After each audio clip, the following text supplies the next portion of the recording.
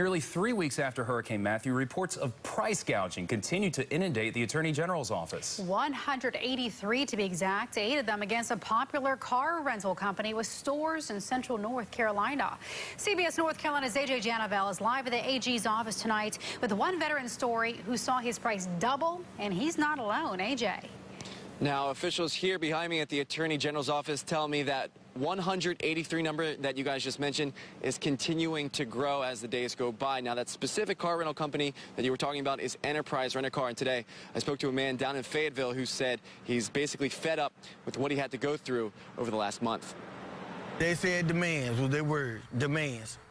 And I said, that doesn't sound right to me. Wayman Smith has lived in Fayetteville for decades. He's an Army vet and now teaches in the Cumberland School District and even coaches football. He tells me he's been using a rental car from the Enterprise in Fayetteville to get around to all of his duties for the last month.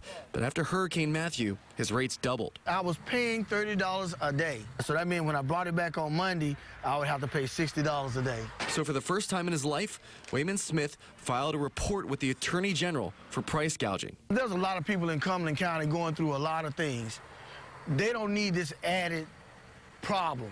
And he wasn't alone. We had 8 complaints against, and they were all pretty similar. They were all alleging that the rental car company was charging basically double the price that it was charging before. Kevin Anderson is the director of the Consumer Protection Division for the Attorney General. He's fielded more than 180 calls since the storm, and he tells me the calls for Enterprise Rent-A-Car keep coming in. And it's not just in Fayetteville, but Raleigh, Lumberton, Elizabeth City, and Boone. The Attorney General is officially investigating Enterprise Rent-A-Car and has filed a subpoena against the company.